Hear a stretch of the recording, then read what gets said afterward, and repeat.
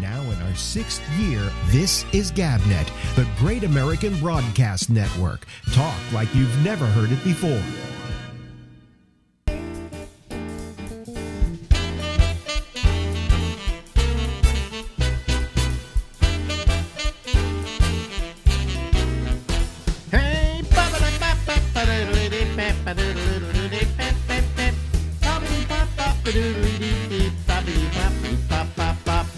I'm Alex. I'm in red. The Ramble. That's in white. We're here until midnight. Coming to you from New York, New York. A city so nice they named it twice. Ladies and gentlemen, there she is. Will Durst, lovely and attractive and talented and funny and red-haired and orange. Is that orange? Yeah, it's supposed to be orange. You know, it's got the orange with the little dark highlights, the orange and black. That's very nice. Yeah. That's very nice. Now, if you don't color it, is it gray? Of course. Oh, because my wife, Marjorie, decided to go full gray. You know, a lot of my friends did, you know, during this whole pandemic thing. I just decided, you know what, the heck with it. And because a few tried to do things out of a box, and oh my, what an adventure that was. But, you know, me and baseball and the San Francisco Giants, and as soon as I could get my hair redone, I rushed off and went, you know what, it's just not going to come out the gray that I want quite yet. Yeah. Right.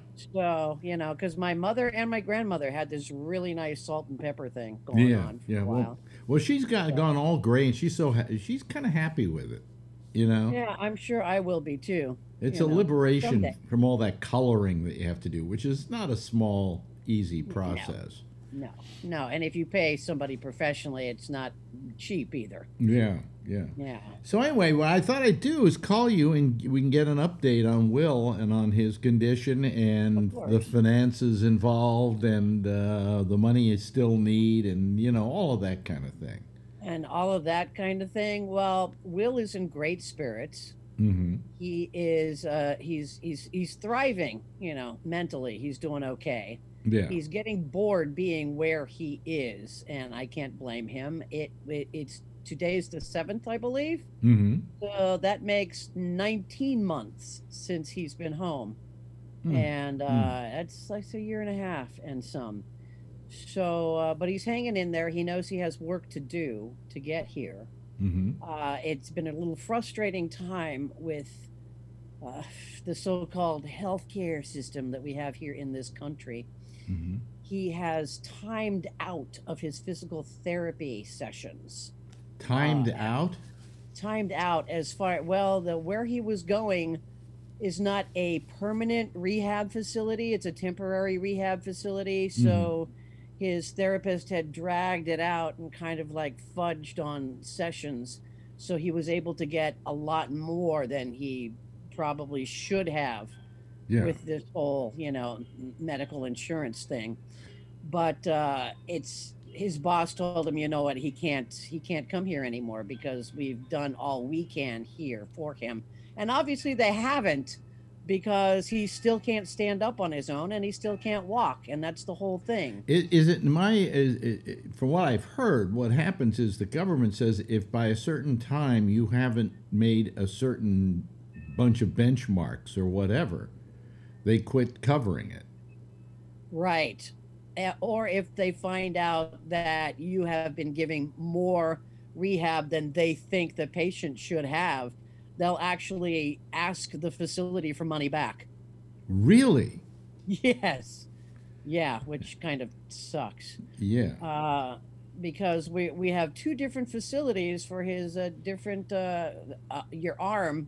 Your upper body is OT, occupational therapy. Mm-hmm. So we're going to one place for the OT, and we were going to another place for the PT. Physical therapy is your lower body. And also the lower body is also sexual therapy, too. So. Thank you, Marvin Gaye. Yeah, at this point, you know, I would just be happy if he could stand up on his own and, you know, get to the walking later. But his arm is doing great with the OT and with the place that we go to there.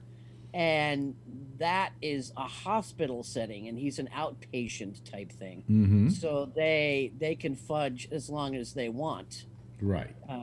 as far as insurance goes.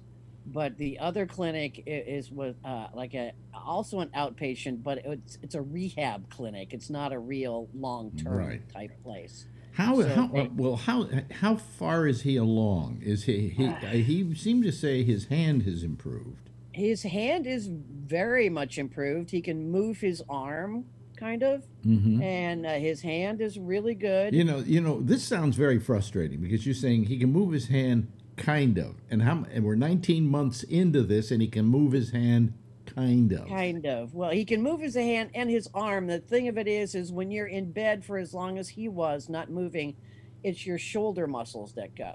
Mm-hmm. And they kind of sag, and there's a displacement, and you have to get the shoulder muscles working again because that's where your arm movement comes from. Yeah. So they've been working on his shoulder, and he can move his arm, but he's not at the point yet where he could actually put his arm down and put weight on it to help himself move. Yeah. And you kind of need that if you're going to start using a walker. You need both arms and that kind of a balance thing. Yeah. And they've done some standing, but he can't stand up without help because his left knee still won't straighten all the way.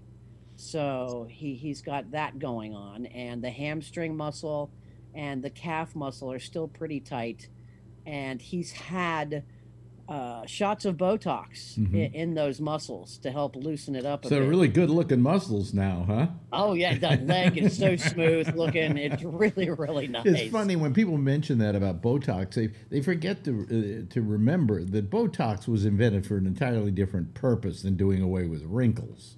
Right. You know. Right. We know Dr. Botox. The man who invented the Botox thing is actually our dermatologist. His name isn't Mr. Botox. No, it's Dr. Richard Glogow, and he's worldwide. He's known all over the place, and he's been our dermatologist for over 30 years. Yeah. And yet maybe we see him once or twice. But because it's been used for other things like this, for instance. Like this, yes. It helped what they call the elasticity of your muscles.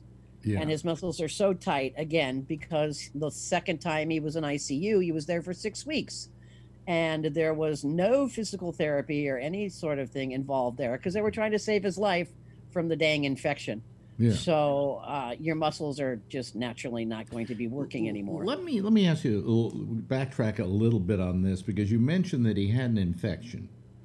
A lot of things happen when you have a stroke. A lot of things happen that you don't think will happen, like what you're mentioning now, which is, problems with. Well, what were you talking about? Well, his muscles. Well, you're in bed for such a long time that your muscles aren't moving at all, and if you're not getting any therapy, they're just gonna. Yeah, the infection. You know, you don't think that, hey, he's had a stroke. What's the infection about? But it happens. Well, that was the whole thing. And they have an infectious disease team, as they call themselves.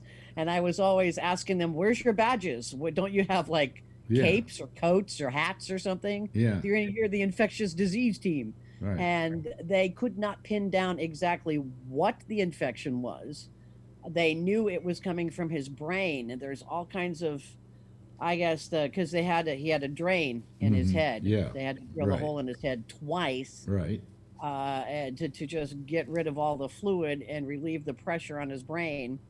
And somehow or other, you're always at risk of getting an infection. So he had an infection, which ended up being a brain infection, and they just had to pin it down as to exactly what they were always taking. But you see, you don't. Samples. What I'm saying is, you don't associate brain infection with stroke. You figure stroke does one thing, brain infection, question mark. I mean, but these are outgrowths of the stroke itself. One thing leads to another. It's like dominoes falling. Yeah, exactly. And as one thing leads to another, and it took the longest time because. My sympathy goes with you, because every time you think you're just coming along, things are getting slightly better, boom, here comes the infection. Right, right. Yeah. There's always, it just seems like there's always something else. Yeah. Yeah. And at one point he was getting maybe 4 different kinds of antibiotics being pumped into him all day, every day. He had a spinal tap. He had they just He said to me that he was intubated.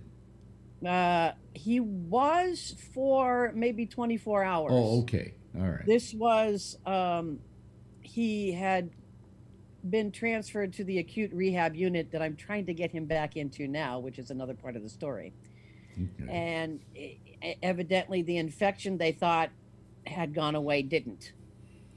So I went to visit him one day and he just wasn't there. He wasn't registering. He was kind of babbling incoherently, and I knew something was wrong. Mm-hmm. So I got the doctors to come in and say, look, you need to take him down and get, a CT. You need another brain scan right now. Yeah. And they said, you know what? The infection's still there. So he had to leave that hospital in the rehab unit and go back to the other hospital, back to ICU, and hence another 6 weeks of them trying to figure out what the heck the infection was, where it was, how to treat it, and try to keep him alive at the same time. So that night when he was before the transfer, they did intubate him so he wouldn't have to breathe on his own, and the machine could do it for him. Okay. And then that was a whole nother thing, because when you transfer a patient who's intubated, there's a whole bunch of equipment that has to go with him. Yeah. So you can't just have a regular ambulance. You need an ambulance that's going to have a doctor/nurse who knows how to run everything sit in the back with you. And that was another nightmare whatsoever, because they could call for an ambulance, but you needed special ambulance. And that was another hour and a half. A little side trip here. Okay. How much do you think this has cost so far? 19 months, by the way, after a stroke.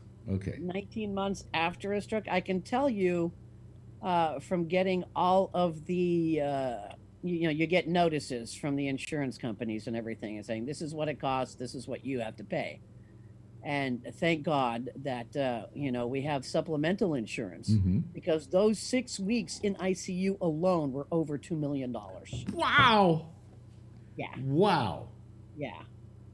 It's just insane, just crazy insane. So and does Medicare pay for the nursing home that he's in, or don't they pay for a nursing home? No, he is in assisted living, which is kind of like a what do they call it?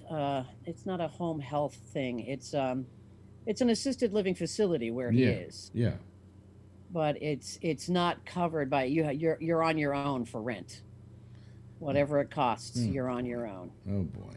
Well, you have raised some money from your GoFundMe. Yes. Which, by the way, if anybody wants to give, they can go to GoFundMe, put in Will Durst, and you'll get all the information there. It'll come up. Yes. Yeah. I just did an update with all of this information just this past week. Yeah. But I mean, and that's why I called you to do another one of these, because there is an update. I mean, the things are coming along very slowly.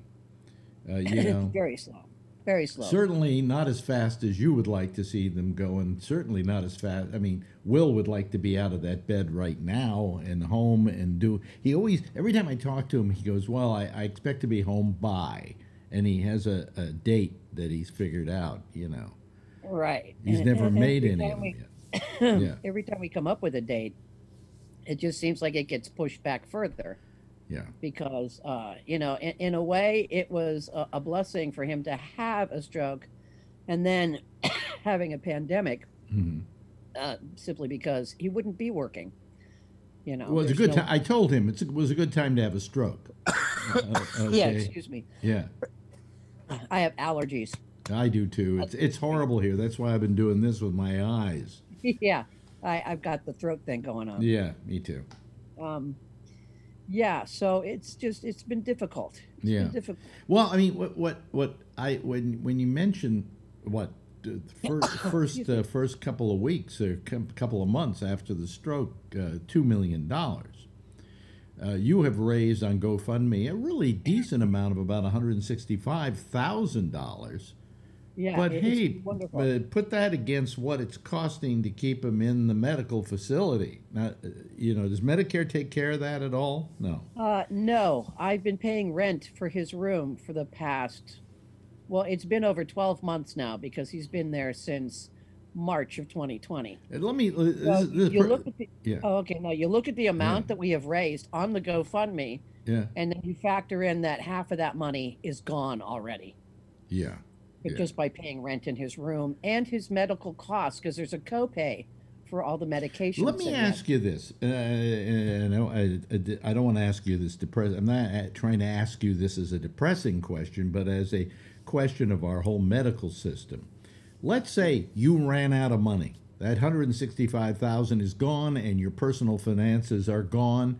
What happens to Will? Do they throw him out in the street? Basically, probably. I mean, you can't. I'm not quite sure what sort of financial things that this place has in.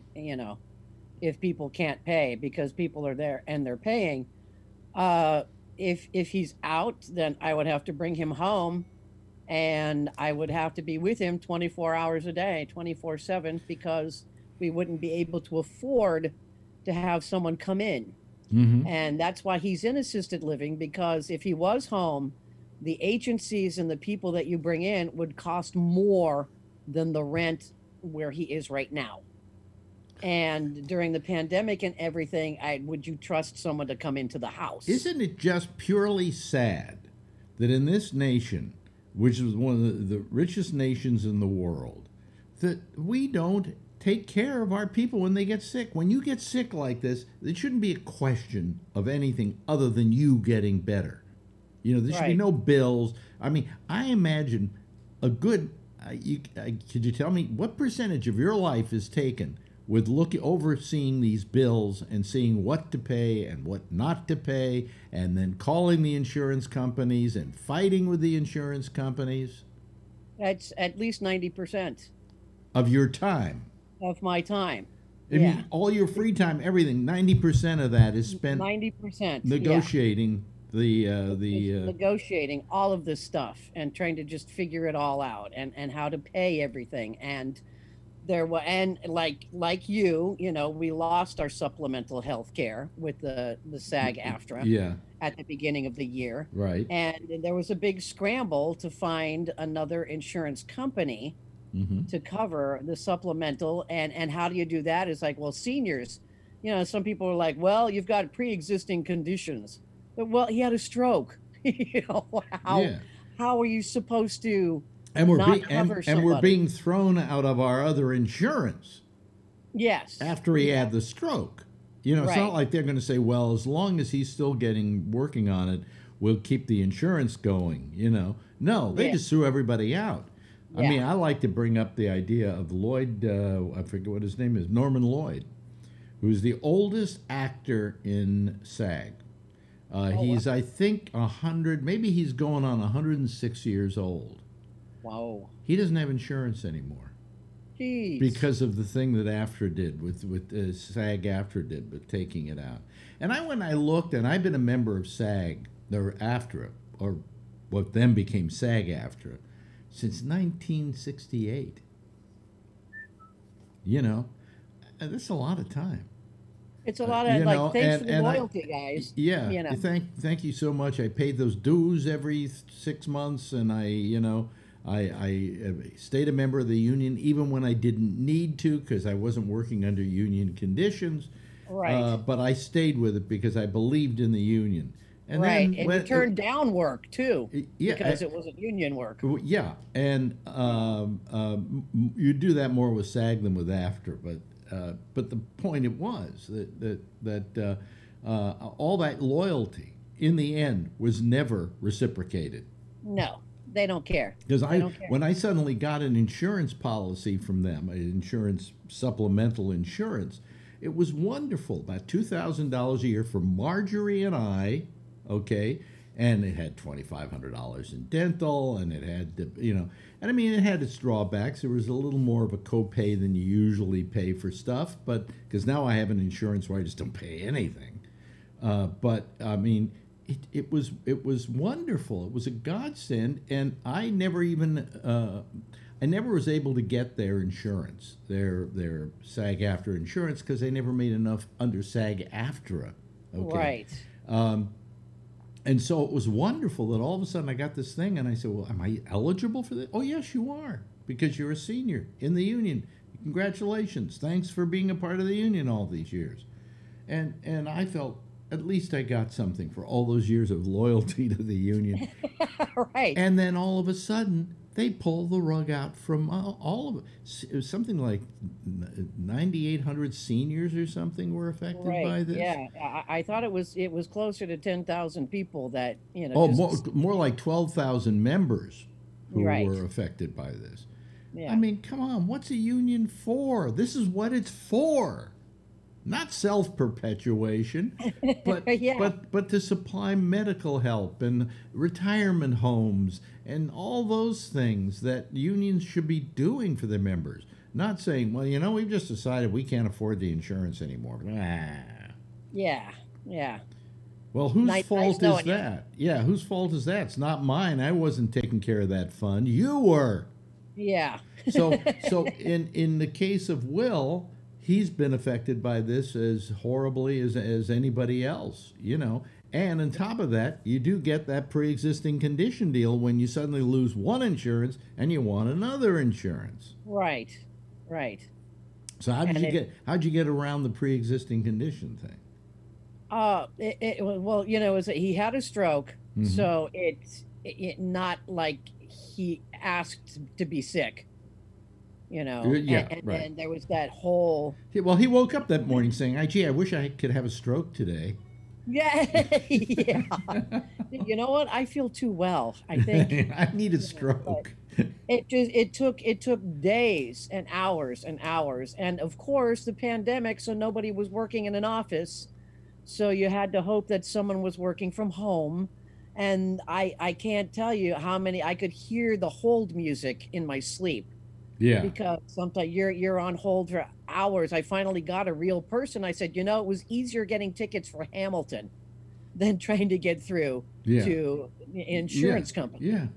Yeah. And people that you did get on the phone were working from home, and the majority of them were very sweet and very nice, and they totally understood. And there was one woman that just spent at least an hour on the phone with me, trying to talk me through the whole process and what I had to do. And she says, "Well, it says call that number, but don't call that number. You're not going to get anybody. Call this number." Yeah. But it took me a month or so just to get that woman on the other end of the phone. Wow. And That shouldn't be.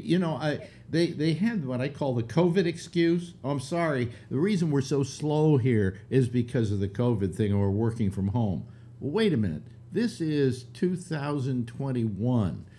We have the technology where I can Zoom you from the middle of Central Park. Okay? Yeah. So I don't give me that you can't work from home. Obviously, all the things you need are right there on your computer at home. It's the same as if you were in the office, except now you're home. Don't use COVID as an excuse for inefficiency. Yes. It's become a lazy excuse. And so you become part of this whole thing, part of this whole mess. So where do we stand with Will? I mean, I sometimes I try to call him and he doesn't answer, and it's hard to get a hold of him. Please let him know I'm trying. I will. I'm going to see him later today. And I would say, for crying out loud, would you please text Alex? And I would back? like to do another little interview with him so people know he's, his brain is still there. But and he would love to talk to you as well. Does he still have good hope, or is that flagging? How's his spirits? By all intents and everything, because I've been sitting through all of his therapy appointments, both of his therapists were very encouraged because he is making progress. But because of the insurance, we had been cut down from physical therapy from 2 appointments a week to 1 appointment a week, and now we have nothing. And you can't really do anything in 1 hour, which is what is allotted for each session. And which brings us to, the second part that I had alluded to before. At this point, I am trying to get him admitted into this one hospital where he's going for his arm therapy. Yeah. They have an acute rehab Right. unit where he was before the infection thing. Yeah. I'm trying to get him readmitted as a patient because they get 3 hours of therapy a day, 5 days a week. Bingo. That would be fabulous. But here's the thing. He's an outpatient. He's not in a hospital. He's in an assisted living facility. And it is doubly hard to get somebody admitted into this unit from outside. Well, tell Will to have another stroke. Get him readmitted to a hospital. Hey, I have a solution for everything. Yes, but I called in a couple of favors, and I had people make some calls, and I actually heard back from the doctor who is in charge of the unit, and he remembers Will. Yeah. He's a fan of Will's. He said, I would love to have him back, and I would love to do the thing, but we have to do this dance again with Medicare, Yep. Yeah. Hey, listen, we're running short on time here, but I want you to put in a good plug for the GoFundMe. And folks, if you give them before, give again. I mean, this is not a cheap deal, and we want Will to get all the help he can possibly get. Okay, so they go to GoFundMe and then just type in Will Durst. You just type in Will Durst's name, and it'll come up. Yeah. And you can see the latest, which is pretty much what I've talked about today. Yeah. Because there's still so much work to be done. If he cannot get into this rehab unit, I will have to go and hunt for more outpatient therapy. And it's a deal. I've got to call Yellow Cab and set up a ramp taxi, because he's in a wheelchair, and that's extra stress. And then, I've got a paratransit card, so it doesn't cost us as much as a cab ride would, but it still costs money. And just trying to get him home. Just trying bless to get him you, home. And tell him I'm trying to get a hold of him, and I'd love to talk to him again so that people can see him. And everybody, please help them. It's, we want this guy. We want this guy in good enough shape that he can either sit on a stage or stand on a stage and do what he does. Not for a living. He really for a living and for his own spirits, Yeah, he misses working. He misses being in front of people. There's so much going on, and he's actually gotten to the point where he's taking notes again in a notebook. Yeah. Which is great progress. Yeah.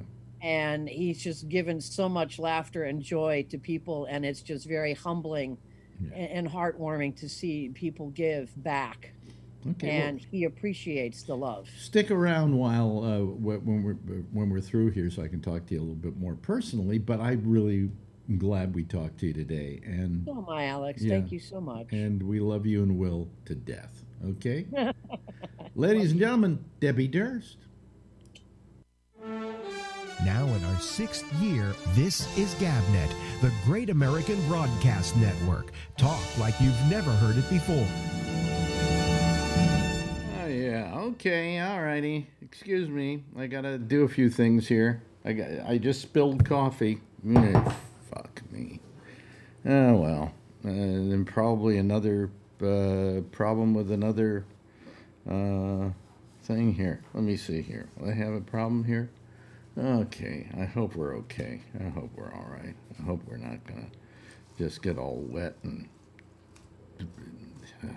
This is a mess. Okay, hold on a second. Folks, got to get some more tissue here. See, I mean, these things, I'm just getting clumsy around here. It's just getting terrible. Okay, all right. And I guess everything's okay. I would imagine it's all right. Let me see here. Is this, yeah, okay, all right, we're fine. All right, we're not getting, see, all over the place. But I'm getting it taken care of here. There we go. All right, are we okay? All right, we're all right? No, we're not. No, we got wetter and wetter. Oh, God, I hope we're not going to have a problem here. Excuse me while I clean this up. This happens. Oh, boy. So anyway, I had a little spill here. Slightly, not a spill really. I kind of like hit it and the stuff fell out. And hopefully, the trouble is, if it happens to this is another keyboard, not the one I use for the show, main part of the show. But these have a tendency to really, if you get some liquid in them, they immediately go bad on you. There we go. We're having a few problems here. Hold on a second. Let me just dry this out here. All right. Okay. We get all the liquid out of there. And hope that it works okay. All right. Hold on a moment. Let me see here. Bum bum bum bum bum bum bum. Do do do do do do do do do. Okay. Let me see here. Do I have any numbers here? Any problems? No. Let me get rid of that. Let me get rid of that. Let me get rid of that. Okay. There we go. All right. See this? It's a mess. Oh well. Okay. Oh, there's hardly anybody waiting anyway. So, you know, we're not going to disappoint anybody by taking our time getting on here. Let me. Wow. Gee, it's still dripping out here. Gotta get it so it doesn't get wet, you know, and doesn't seep in there and do a bunch of things. Okay, I think we're okay. I think we're fine. I think we're going to be just fine. Okay, all righty. Well, let's just get some people here on the show. You know, that's what's frustrating me about me. I'm getting clumsy these days, and it has something to do with the medicine. But anyway, I won't get into that. Let me just bring some people on here and see if they are ready to go here. All right. Okay. There we go. Ray Renati is trying to join us here. There you go, Ray. And yeah. Okay. Hello, everybody. How are you? Hey. Yeah. You okay? Yeah. Everybody's fine? Good. I'm sorry I had to I spilled the coffee. You know, I'm very careful about not doing that too. So when it happens, oh, here's some more wetness I got to take care of. All right. All righty. Got to get rid of the wetness here. Make sure that it's all taken care of. Okay. Hello. How are we? Hello. Yeah. Yeah. I hope you didn't mind me taking that much time with Debbie, but no, not at all. You know, I wanted people to hear what was going on. You and I noticed today I have a green outline on me, all of a sudden, which I haven't had. But if I wear a hold on a second, if I go get this, watch this. If I go get this and I put it on. Maybe it's just the red that's causing it. But if I do this, then I don't have the green screen. Then it's a nice clean cut. You know, it's one thing or it's another. Who cares anymore? What is that we're looking at with Ray? That's Central Park. I'm riding my bike through Central Park. Are you really? Oh, okay. Isn't that sweet? Isn't that sweet? You inspired me the other day. So that I think you were like right near here, actually. That inspired you, huh? Yeah. Okay. All right. Okay.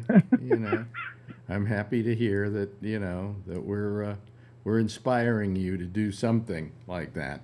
Anyway, how are we all tonight? Nobody here tonight. What is this? A good night. Huh? It was a good day. Yeah, but I mean, nobody's here. Look at this. Why am I doing this? Nobody that matters. Why am I doing this anymore? Here comes Josh. That'll add something. There we go. You know. There we go. Yeah. People will start coming. I don't know, but no. I just just before when I was just going, I was doing something, and my hand hit my cup of coffee, which was filled a little too high, and then it spilled over onto the keyboard that I had here. And the last time that happened, I lost the keyboard. It just went. But I think this is okay. I don't think there's any problem here. So we're in fine fettle. Let me see here. Yeah, I was good to hear from her about Will, because it's you know it's a slow process, you know, and I hope that he is going to be in enough good form that he'll be able to get back in the saddle again. But it's been 19 months, you know, and you know what it's like, Jeff. You've been through it. I know. How long did your recovery take? Well, I would say a year Yeah.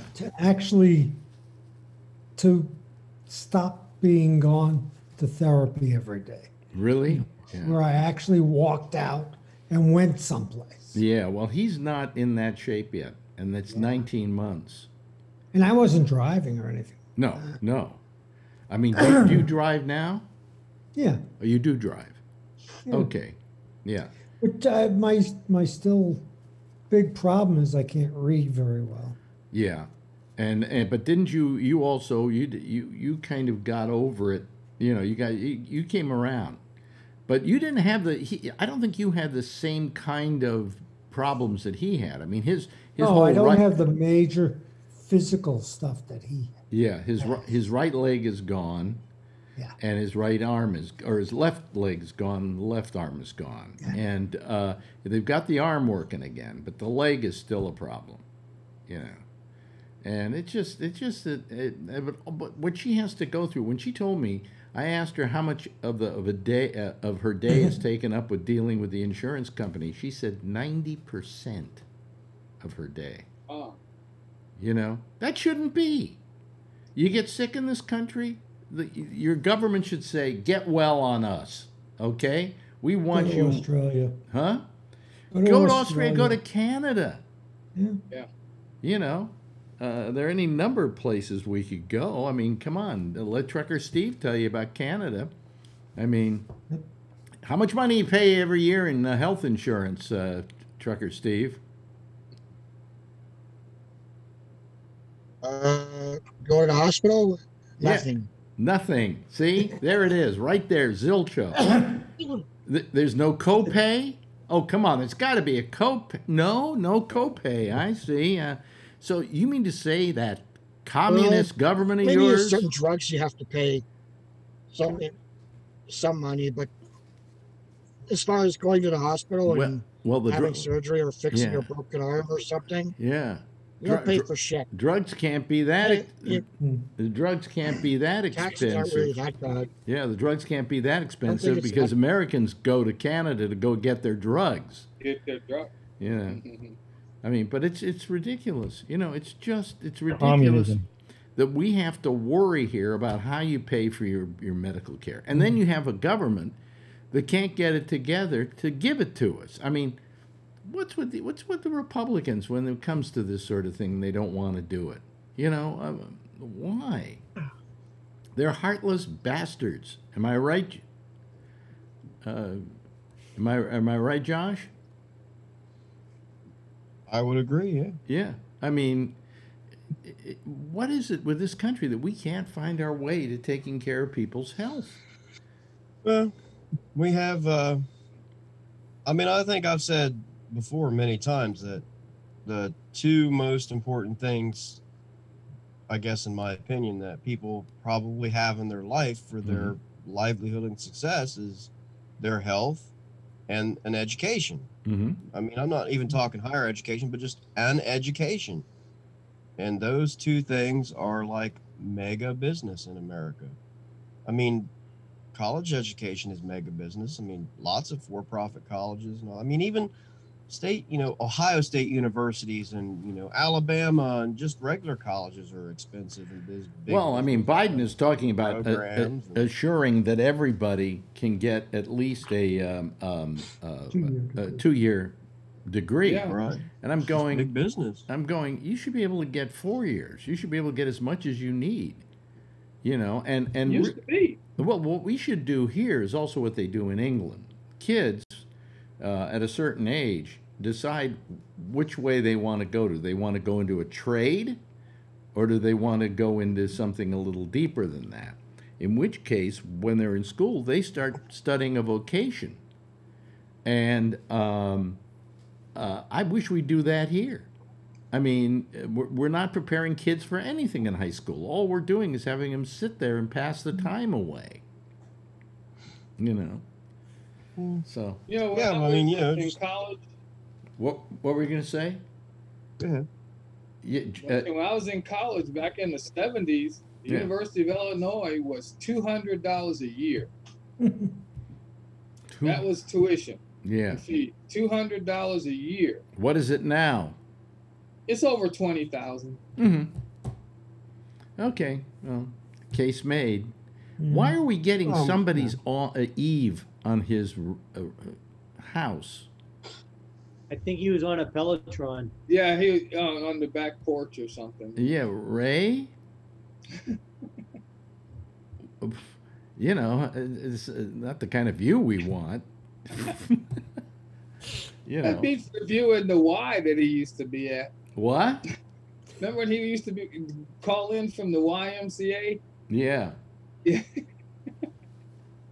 Yeah. So I got my second Pfizer shot today, and my back is killing me. Really? Really? Yeah, it's like it's just all stiff. The whole body's just stiff. Well, yeah, that happens. I got my appointment for May 24th, and the second one September 13th. So they give you this first and the dates for the first and the second at the same time. Yeah, mine That's we long, got from May till September. That's only supposed to be. Yeah, that seems. Mine's only 4 weeks. Yeah. That's Canada, and it's Ontario. Why am I a fucking moron? It was 2 weeks for Pfizer. No, it was 3 weeks for Pfizer. Yeah, 3 weeks. 3 weeks for Pfizer. Yeah, and it's well, it was 5 weeks for me. It was 5.5 weeks for me, if you may remember. Yeah. Yeah. Because they didn't sign me up right or something. I don't know. What I love now is that before I had to, you had to wait online to go and get the date, and then go there and then get another date, blah, blah, blah, blah. Now, all you have to do, okay, is go down to your local pharmacy and go get the damn shot. Don't even make an appointment, Yeah, you can walk in anywhere in San Francisco now. Yeah. You can go anywhere you want. Just walk in, they'll give you the shot. Yeah. Here's one of the people that we see a lot in the group chat, but it's John Redshaw. Hello, John. Hi. How you doing? I've got good news to report too. I got my first shot. Yeah. And next week I'm going to get my second shot, Pfizer. Well, wait a minute. Okay. Oh, you got your first shot a couple of weeks ago, right? Yeah. Yeah. Yeah. Yeah. And then you're going to get your second shot. Yep. Yeah. And then there's supposed to be maybe a third shot coming. Oh. Maybe like 6 months later or something. Maybe. Yeah. Yeah. I'll take it if I need it. Yeah. No, you're good for everybody. How many people here have had at least one shot? Would you raise your hand? Yeah. So it's just about everybody. Well, Josh hasn't yet, right, Josh? No, I haven't. Why? I don't care, I guess. He didn't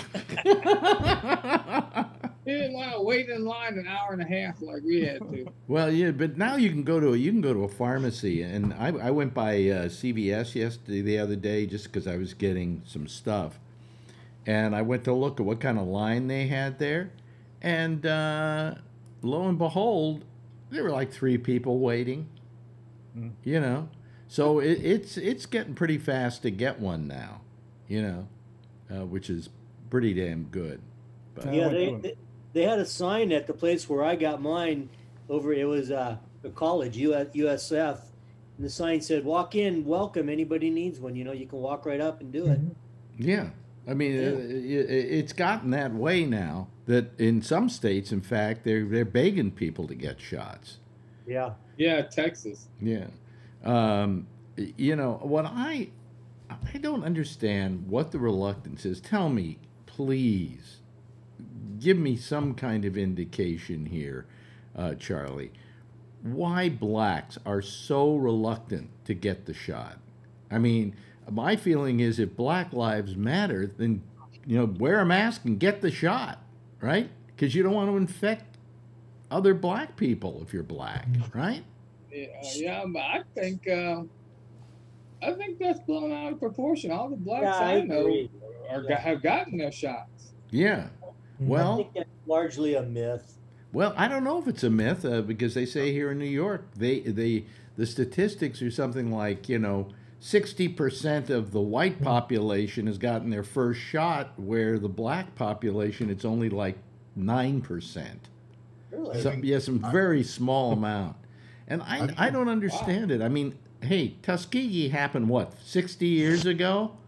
Most people don't even know what. And most people don't even know what it is. They just say Tuskegee now because Yes, Ray. I think black people know. I was just going to say that I could understand the reluctance if it was just the United States, but it's the whole world. So it would have to be a worldwide conspiracy, and that's implausible to me. Well, if it's a conspiracy, I guess there are 300 million of us in America who are going to be very ill sometime soon.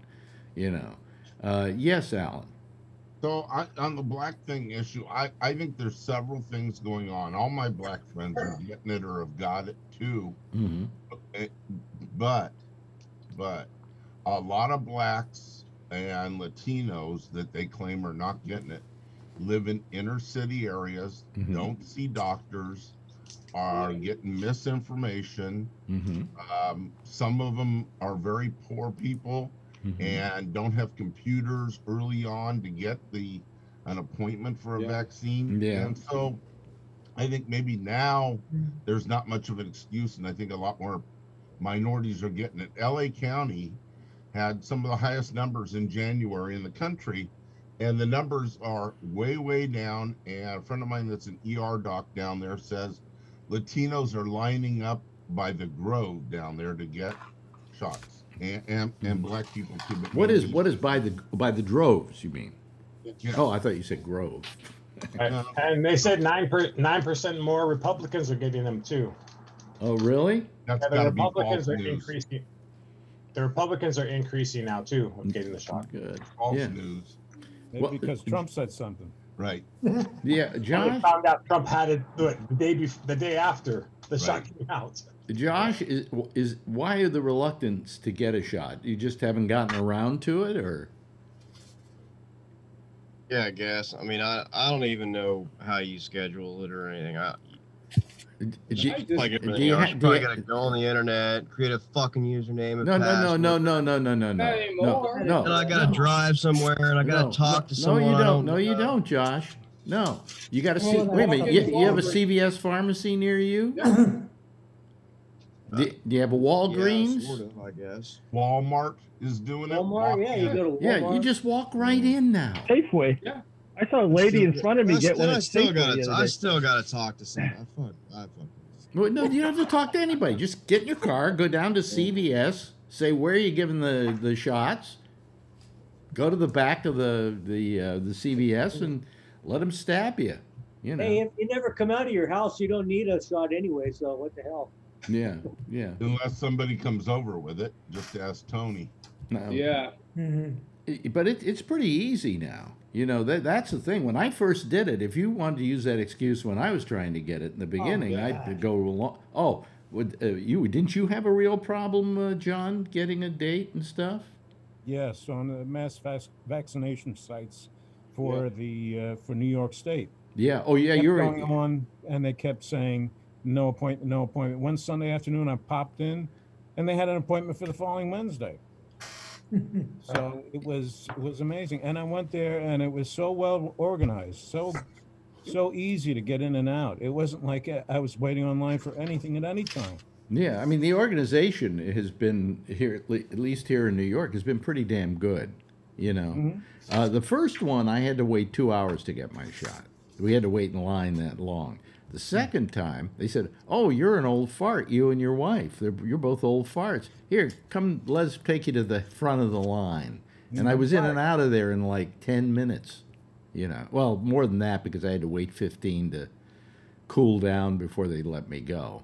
It was a big operation out there on Long Island, and it was surprising how I went from one room to another, and everything seemed to be you know, it was like designed so you didn't have to wait online or anything. Well, I love Kevin because Kevin got his mother her shot, and but she did it in the car. Yeah. Yeah. Just they drove. But now you don't even. I'm going to take my daughter to get her second one, and they tell you your day, and they tell you a time, but she says you don't have to come at that time. Just come on that day. Don't even worry about the time. Well, can't you just go into a pharmacy right now and go get it, rather than even have? Yeah, you can, but like I was at CVS just the other night, and they had 2 or 3 extra shots, and they said, "Anybody want a shot? We got 2 extras right now." See? And I said, "Well, why don't you go on Facebook? You'll have about 80 people here right now." Yeah. Well, I don't think it's not that difficult. Said, no. You know, don't do that. It's not that difficult any longer. And I just think that the faster we can get everybody vaccinated, the better, the faster we're going to get back to somewhat normalcy in our lives. Have you had your shot, right, Ray? You had your shot?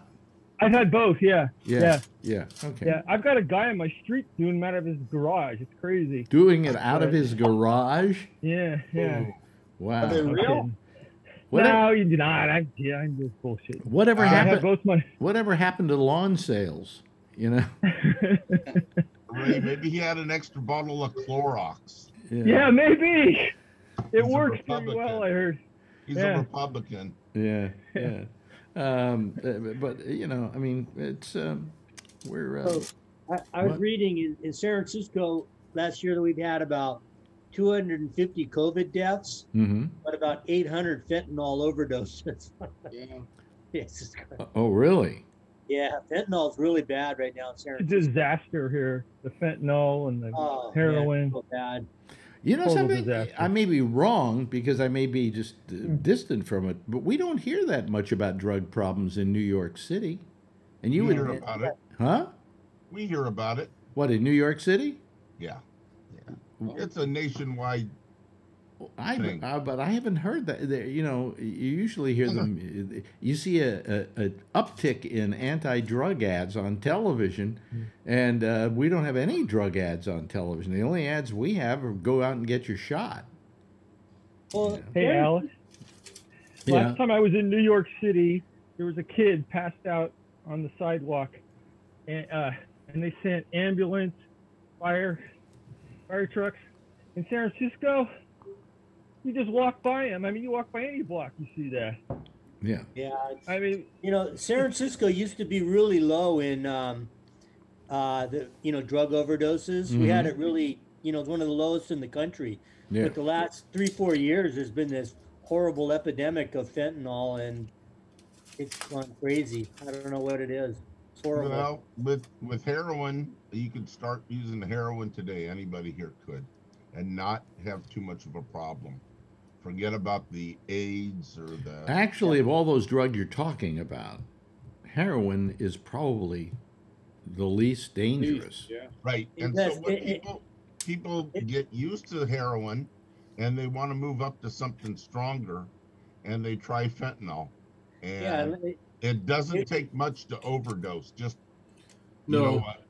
What's happening is they're cutting the heroin with fentanyl. And they're putting fentanyl into things like Percocet and everything else. They're putting fentanyl on that to increase the strength of it, and that's what's fucking them up. But people are also taking fentanyl on purpose. Yeah, they don't know how to dose it. That's right. If they can't get the heroin, they're going to take that's what I'm saying. Well, you know, I have for years been for making all drugs legal. Don't make them illegal. Yeah, don't do fentanyl. Well, because what you do is you get things like fentanyl, and where maybe if you at least had a legal fentanyl, you'd know what the dose is. You do have. You know. Yeah, but you look at the shit and you can get high. Yeah. That stuff's strong, man. You can, if you touch it, it can go right through your skin. Really? Absolutely. You can overdose and die within minutes. Yeah. Just by touching fentanyl? Yeah. They say that the cops won't touch it. That's right. Well, I mean, what good is this drug then? Why is it even available? 100 times more powerful than morphine, and if you've had a colonoscopy in the past 15 or 20 years, fentanyl was probably used. No, for what? To knock it out. So the scope, when it bounces around inside your colon, hits other organs and it stops the pain. No, I've had. That's propofol. You're talking about propofol. There's no use. There is no use of fentanyl. Propofol is not a pain reliever. It puts you out. It puts you out. That's what they used on my colonoscopy. That's what they used on mine. Yes. You're wrong. Fentanyl is not used in. Fentanyl's is made in China. It's not used in any kind of medical, Really? It's just synthetic heroin.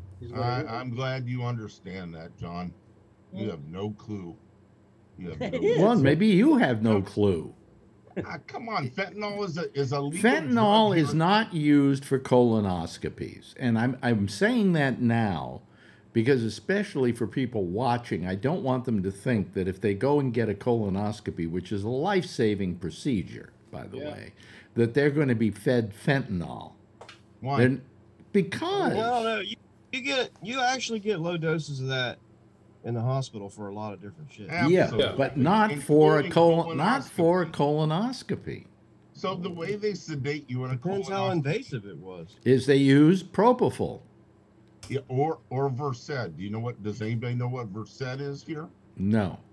It's a lot less dangerous than propofol. Propofol is like what Michael Jackson died on. Yeah. It's a lot less. It's in the Valium family.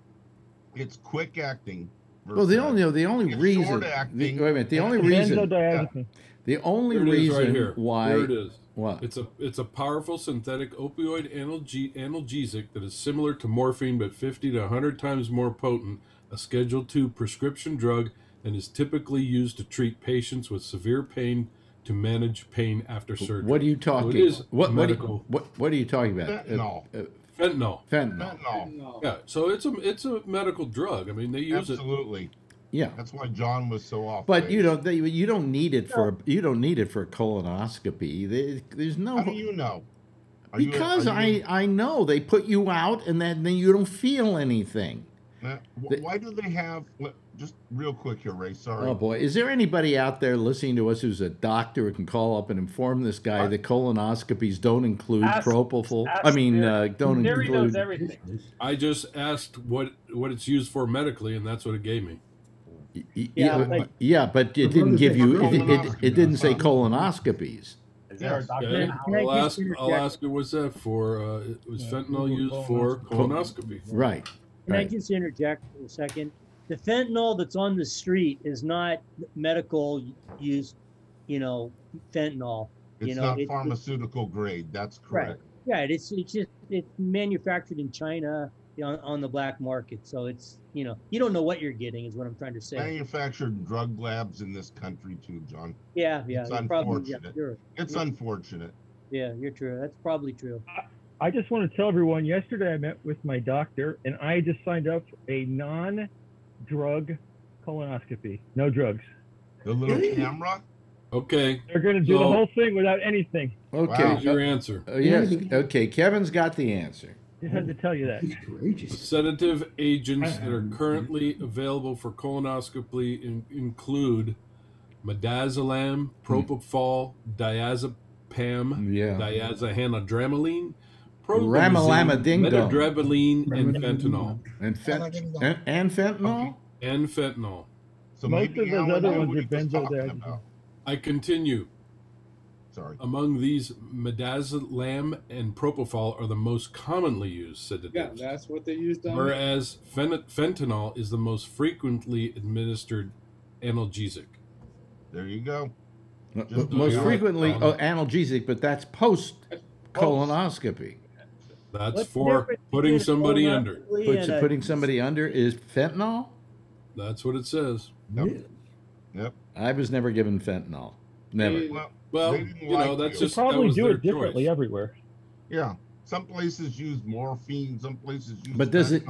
Wait, hold on a second. Does it seem like nothing?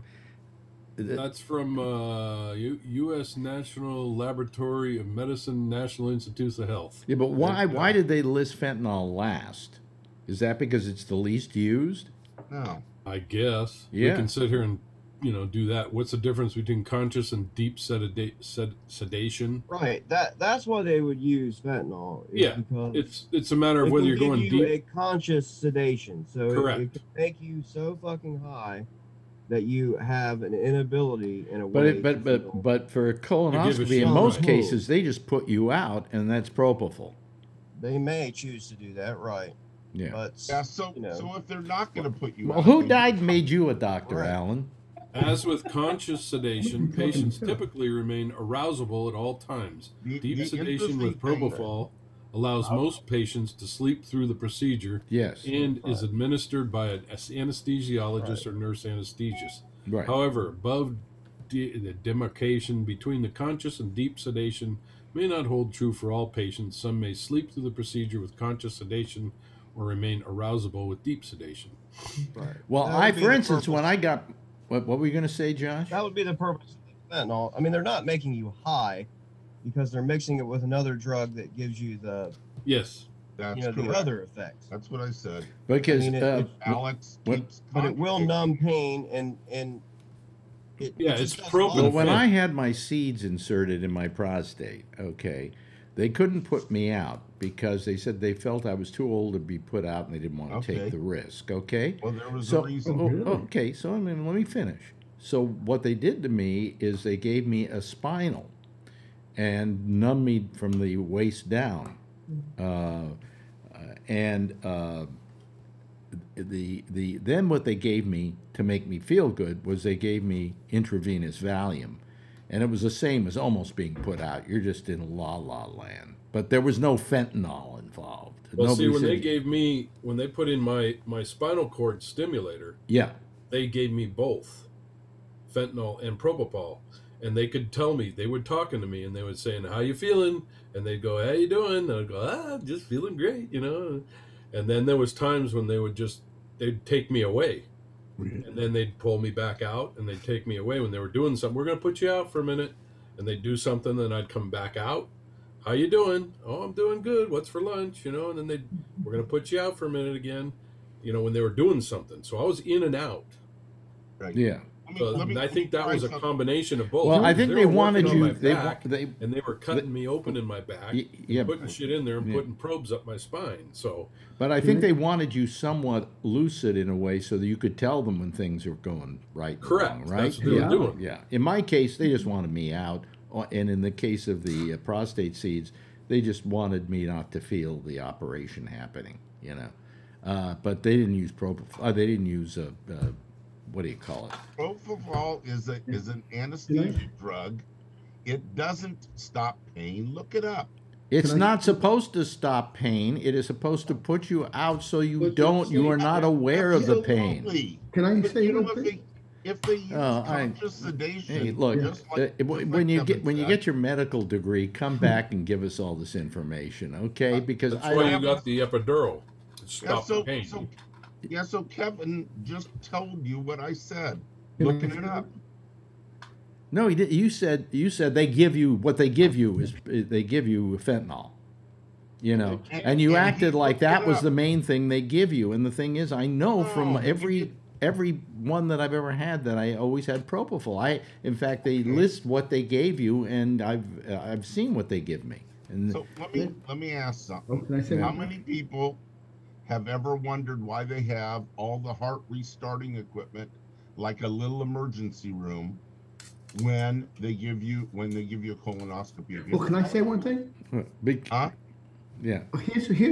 Funny you said that, Alex. When I went for my colonoscopy months ago, I was nervous because they knew I was nervous because I was never. They asked me, "Was I ever put under?" I says, "No, I was never put under." So I was nervous about that. You've been put down, but you've not put under. But you know what I remember? They first when they get you in the room, when my brother dropped me off, I went in. They put you in the room and then they IV'd me, right? So I told the lady, I thought they were drugging me up already." She's not yet. And then the anesthesiologist came over, and I'll never forget what he said. He goes, "I was nervous." So the guy, he was an older guy, he says, You never were put under, the nurse told me. He says, no, he says, don't worry about it. He says, you'll have a good ride. He says, you won't remember anything. You got nothing to worry about. I said, I'm going to have a good ride. What is he talking about? And then they wheel you into the room, right? That's the good ride. And the only thing I remember is, this is what I was going to ask you, because maybe you guys would know this. I remember laying over, you had the light, and they says, are you out yet? And the doctor, I says, no, I'm still awake. He says, count down from 10. And I went 10, and boom. I just went. Now, did they intervene me? I was wondering, did they give me a needle? Or What they did is they put a needle in your arm. Okay. Yeah. Then they were probably feeding saline into it. And then when they want to put you out, they then put the juice in there to put you out. They did say roll on your side. And then I said, oh, geez, when am I going to get the needle? I think the lady said, and next thing I know, boom, I just went black. Well, it isn't a matter that you know that you went black. What usually happens with me is they started, and then they say to me, it's over. You know, it's like somebody edited 25 minutes out of my life. My brother was waiting in the waiting room. He says, how'd it go? He says, I don't remember anything. He says, I told you not to remember nothing. No. And what Marjorie loves is just with propofol, there's a little, like, 1 or 2 second rush you get before you go under. And she lives for that, you know, because it's like it's like a, and the next thing. You ever had a bad experience on it? I did. Really? What happened? They used to use a med called, and it started with a B, and I can't remember what it was, back in 85. When I had my surgery on my leg, I came out of the surgery, and I had the old out of body experience. Mm-hmm. Really? They said that I had a bad reaction to the anesthesia, and I remember coming out, and sounds weird, but I came above the room. Mm-hmm. They say and that. I remember looking down onto onto the room, and you were watching the doctors going, "Oh shit, this isn't supposed to be happening. What the fuck is going on?" I heard the doctor saying that, and I remember all this commotion. And this was just putting screws in my legs, and then they were shuffling around. And God damn it, go over there, get this, get that, get this, get that, and then I blacked out again. And when I woke up, I felt like I'd gone 10 rounds with Muhammad Ali. Every fucking muscle and every bone in my body hurt the next day. Wow. Every single one of them. And I went into the doctor for my post-op. Big Jesus. And I said, what's this? Why do I feel like this? And I was just getting a couple screws put in my leg. And he goes, yeah, well, we had a little bit of a issue with the anesthesia. You reacted to it. And I go, well, I remember. He goes, yeah, you had something going on in your head because you were talking to us, and we were scuffling around looking for shit. And I go, something was going on. And he said, yeah. And he said your muscles, every muscles in your body contracted and recontracted and did this whole muscle thing. So you kind of exercised it actually in a strange way. Yeah, and I mean, my muscles in my gut, my arms, my legs, every muscle in my body hurt for 2 days. Wow. So you had a good workout then. I'll tell you one thing is what happened when they did the spinal on me, and then they gave me the juice. They gave me the intravenous Valium, and I'm in la la land. But I'm not out, and you really don't want to hear what goes on. What happened in the operating room? Well, my heart rate went to 0 almost. Wow. Oh, well, in my case, I was hearing what they were talking about, and I'm figuring, they're going to talk about, well, here, give me another thing there, so I can put another seed in here, and let me do this, and let me do that. No, it's so. What are you doing this weekend? Well, I don't know. I'm gonna la la la la. I mean, and you listen to these conversations going on in the room, and you're losing all faith in medicine. Because it's not. I think it's a lot. Nobody's talking about medicine. So it's. Oh yeah, when what happened with me, my first one. What'd you say? Talking about tools. Oh, you got to torque it to this much, 13 centimeters. Right. Get the other tool and torque it to 13 centimeters. Exactly. 3 turns to the right. What are you doing back there with the Dremel tool? I just want the steak. I don't want to know how the cow is killed. But I mean, yes, Alan. So when they gave you said Valium. When they gave you Valium, How long did it take you to feel normal after the procedure? It took me about 3 hours, and the reason that I'm saying that is not for the reason you think, but when they give you a spinal, they have to wait for it to wear off. And you can't walk out, well, you can't walk until that spinal wears off. I mean, I became instant Patrick, you know? I mean, I knew what it was like to be Patrick and to have nothing working below your midsection. And what about from the Valium? What effects? How long did the Valium last? No problem. No problem. That was fine. That was fine. So it lasted 3 hours. The Valium. No. The spinal. Once they stopped the spinal, it took 3 hours before I could get up and walk out of the hospital. I understand that. Yeah. Hey, I can tell you about Valium. I know a lot about benzos. The half-life is 2 weeks. So if they gave you a low dose, it stays in your body for 2 weeks. But they give you a different benzo during the operation, which only lasts for like 3 hours. It's the one that begins with the M. Unfortunately, I was addicted to those drugs for 18 years, so I know all about it. Yeah, the name brand is Versed, like I said earlier, like Kevin said. And Versed is, just like Ray said, so what Versed is it's in the Valium family, but Valium lasts. Isn't Versed a little town near Modesto? Yeah, sort of. So Versed is in the Valium family. I know a lot about pharmacology, but in any case, the Versed is in the Valium pharmacy family, not pharmacy. The benzodiazepine. That's right. And so well, this Valium. If you took Valium for anxiety, for instance, or something like that, you took a pill. Yeah, I know, Alex, you don't want to hear it. It's okay. Well, it is getting boring. Yeah, so it is. Excuse me, it's getting boring. You know, I mean, there's only so much we can hear about these various medicines, when most of the people listening to this probably never tried any of them. John, have you tried any of these? No. Recreationally. No, I'm talking about John Redshaw here. Oh. John? No, I haven't done anything further than marijuana. And I passed out when I did that, so I didn't do it anymore. Yeah, okay. Yes, Brian Neary. And then when I was younger, we used to dry out ketamine, chop it up, and snort it. Oh, you know what I used to do? Special K. That was fun stuff. Yeah, and John, you had something you wanted to say, Larkin? Yeah, I used to do Quaaludes a couple of times when I was back in the 70s. Remember Quaaludes? Ketamine is horse tranquilizer, Brian. It's brain. They do it for humans too. The human one is the smoothest one. But they do it for animals, all animals, when they numb the brain. What do I need doctors for? I got you guys. You all know more about these drugs. You know. That's right. You got us. Yeah, right. You know. They're starting to use ecstasy for psychiatric people. Well, ecstasy, there's nothing wrong with ecstasy. Nothing also, wrong. They're with using ecstasy. ketamine for psychiatric, low dose ketamine. No, there was nothing wrong with ecstasy. And I asked a doctor once about it. I said, you know, because I had a girlfriend who was having me take ecstasy every now and then because she liked what it did for me, and I asked him about it, and he said, nah. He said that's the one drug that's no problem. He said there are no problems associated with it. It's you can OD on it. Huh? The FDA. You can have OD on it. No, the FDA. No, the FDA just finished first stage approval of MDMA this week. Yeah. Ecstasy for psychiatric disorders like depression. Yeah. Pure MDMA.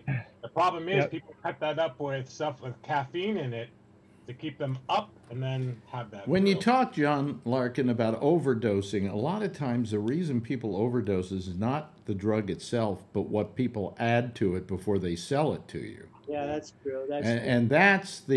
But I was told by a doctor that ecstasy was not a problem. That basically was a pretty benign drug, and it just got you high. You know, got you. Unless you overdosed. Unless somebody put something in it that made you overdose. And the other problem with MDMA is when you're at a club and you're not with your friends, and your friends aren't taking care of you and giving you water, you start dehydrating. Oh yes, So kids would be in their car because they would leave their friends and their friends don't take care of them, and they die in their car because they're not drinking any water. That's why you have to have good friends when you're on drugs. No, I want to ask Tony something, because Tony, this is a big question. I've never asked you this. To be honest, I will. I'm not gonna lie. What's the worst drug you've ever taken? You know, that's gonna actually. Probably the only one is when I was on amoxicillin for my cold. I never take now that's not what I'm mentioning. I'm talking about recreational drugs. I never did anything. See, that's what I figured. And I'm not lying about it. No, I know you're not lying about it. You don't get out much. No, actually, no. You're right. I'm very nerdy. I'm definitely always into my things. Yeah. You know, because I would say to everybody here, how many people here have at one time or another taken a recreational drug? Would you raise your hands? And I can't even count, Alex, when I went to see some bands play that I can actually inhale, like you can smell that. It smelled like incense. I hate it. Like when I went to see like marijuana smells like I didn't like it. I had to eat afterwards. Like marijuana smells like a pleasant skunk. I after we got out of like the small shop, I used to go to Burger King. I couldn't stand the smell of smoke. Really? So Alex, yes. I hate skunk. Oh man, I think you ought to answer the question. Why did Tony feel sick from amoxicillin? What is amoxicillin? No, I had a cold, so my doctor gave me the amoxicillin. I know what it is. Alex seems to be the expert. He actually made me sleepy. I'm not an expert. You know, I know what amoxicillin is. What is it? It's one of the cillins, one of the penicillin type drugs, one of the antibiotics. Yeah, I actually had a bad cold for a while. I kept putting off going to the doctor. See, I don't know why doctors give you one or the other. You know, there are a lot of cylinders. We finished the thing, and he says, good thing I went, because it could have turned into like pneumonia. He says, my lungs were fine. He says, but this was a long time ago. He says, you don't want to play around with a cold, he said. Well, you know, God bless all those antibiotics that came along. I mean, people were dying. We'd be dead long ago. People were dying of simple stuff years ago. You know, and we saved a lot. And my doctor, Alex, the family doctor that we used, he's against really using he really doesn't want you to use drugs at all. I mean, only if you have to. Like, you know, he'll give some. Well, I mean, if you've got an infection, and the only way to get rid of it is an antibiotic, he's going to give you an antibiotic. But he's not going to give you an antibiotic just because he thinks, well, this might solve the problem. Yeah, he will never do that. Yep. Doctors hate promiscuously giving, antibiotics. Well, that's why we have a big antibiotic resistance right now to a lot of things, and a lot of the antibiotics that worked 10 years ago don't work. Listen, part of the problem is that you drink tap water, and it probably has some antibiotics in it, just because they get into the water system. I flush the mold medicine down the thing. What did they say at one point that if you took any $20 bill and scraped it, you would find cocaine on it? Oh, yeah. Yeah. That there was so much cocaine being used in this country at one point, and the $20 bills to snort them with, that almost every $20 bill had a trace of cocaine on it. But they said $100. I remember them saying $100 bills. Because such a I was hello to my little friend. The people that couldn't afford real cocaine used $20 bills. Well, that's what I was just cheap, and I used a $20 bill instead of a $100 bill. I'm not trying to impress my friends. I don't give a shit. Somebody might steal the $100 bill. I've never done cocaine. Charlie, you don't look like much of a guy who used drugs much, or am I wrong? Marijuana is the only thing I've ever done. Yeah. I used to like mushrooms. Shrooms were fun. What haven't you done? Yeah, but that can get you nauseous, though. That's the problem. Yeah, that's true. But you look like a party type guy, John. What haven't you done? Heroin. I never did heroin. Never did heroin either. Good. I hear it's terrific. I hear it's wonderful, but you just don't want to get hooked on it. I never did any kind of drug where you had to put a needle in your arm. No way. Well, you don't have to put a needle in your arm for heroin. You can snort it. Yeah, that's smoke it. But I've never tried it. I've been offered it, never tried it. It's something that I completely avoided. In fact, I don't do any drugs now to speak of, except my pregabalin that I take for neuropathy, which is a great little drug if you want to get high. You talk about that all the time. Oh, it's great. But I only do it about every other night because I don't want to get hooked on it and stuff like that. But tonight's pregabalin night. There you go. Yeah. How do we get into all of this? God. Not really. It's a drug night. This is, yeah. Thank you for looking that up, Kevin. Let's talk about Caitlyn Jenner. Well, what about her? She's an I don't know. Did you see the interview she did yesterday? Yeah, she's really stupid, isn't she? Yeah, extremely stupid. Oh man. I used to idolize Bruce Jenner. Who did I see? California's in deep shit. What'd you say, Kevin? I said California's in deep shit with all these morons going to run for governor here. Again. Well, she looked like an idiot. I mean, she was being asked questions by Sean Hannity, I think, was interviewing her. Yeah, she's turning into a Trumpite. It'd be a circus. Yeah, I see no reason for Caitlyn Jenner. I mean, we say to Caitlyn Jenner, "You want to be governor? Okay, what's your qualifications? Right? Yeah. What's your qualifications? You were on a Wheaties box? Oh, great. Well, stay on the fucking Wheaties box, you know? A Wheaties box? She should be on an Oscar Mayer box. Yeah. I want some of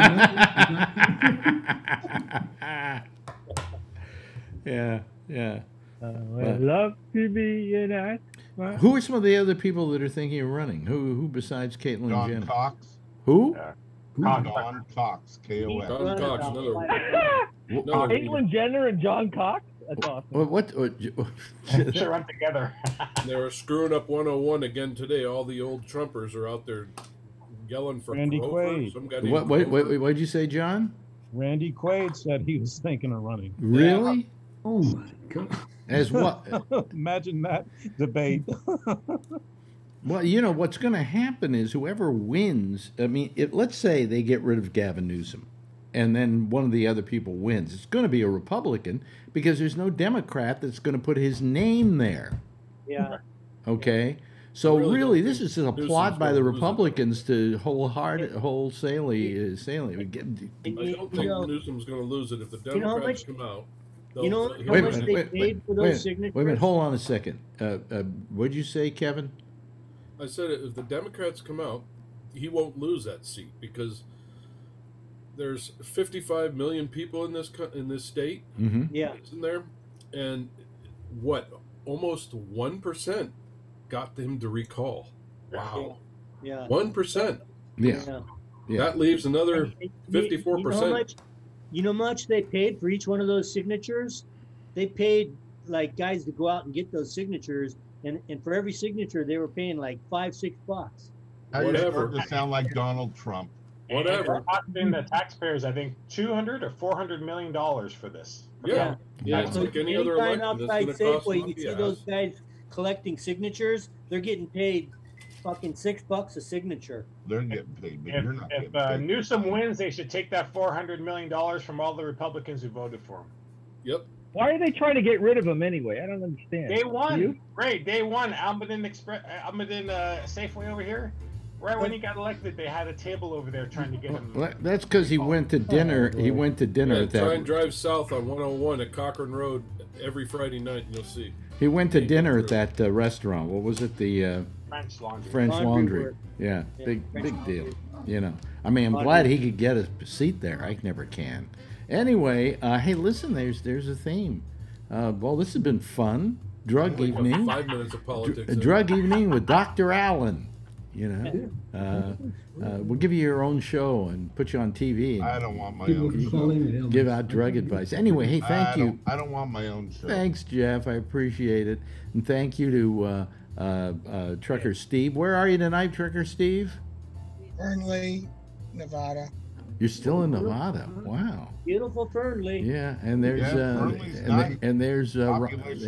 there's his dog. And Charlie, thank you for being here. Ray, thank you. Thank you, Josh. Thank you to John Larkin, and thank you to John Redshaw. Join us again, will you? Please. We love having you here. Ryan's wife. Alan, thank you so much. You've been fun tonight and putting up with a lot. Now we watch Brian Neary getting a back rub. I'm jealous. I'll be right over. You're the luckiest guy in America, Brian. No kidding. You should count your blessings. Thank you, Kevin. Appreciate it. I got to hear it all night now. We should have an SFA area Gabnet party. And he just got hit by it too. We'll get together at Brian's house. And Tony, thank you, Tony. Everybody, give a big wave goodbye, and I'll give a big wave goodbye back at you. Okay? All righty. Thank you. And there they go. That's our citizen panel for tonight. That was fun. Sorry for all that mess at the beginning when I was dropping my coffee. God, I hate it when my coffee drops. Anyway, that's it for tonight. We'll let you listen to the intersection next with Jack Bishop. He's here, and he'll be taking your calls on Skype at Gabnet Live is the number to call. We'll see you again. On Monday, we're going to do the 4 o'clock pop-up show, and then on Tuesday night, back here at 10:30 Eastern Daylight Time. And in the meantime, as always, if you see her, tell her I love her. And by the way, very important fact, please wear a mask, get a shot, just stay safe out there. Good night, everybody. Yeah.